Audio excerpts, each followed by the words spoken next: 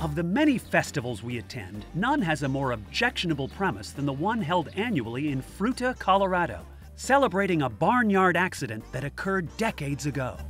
The Headless Chicken Festival started back in 1999 in a way to honor the will to live of Mike, the infamous chicken who lived for 18 months after his head was cut off.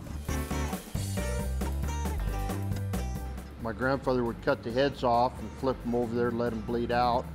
My grandmother would start, do the cleaning, and then when he got done killing, he'd help her clean.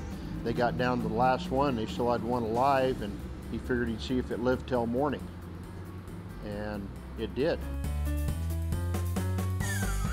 So the next day, started showing people the chicken, and everybody thought it was interesting. And then a gentleman from Salt Lake, he was in the business of doing sideshows, and he convinced my grandparents that they ought to start on the sideshow circuit.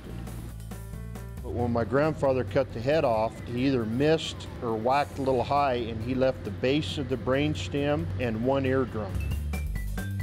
I still own the famous axe that decapitated Mike. Got it hung up on the wall of my shop out at the farm.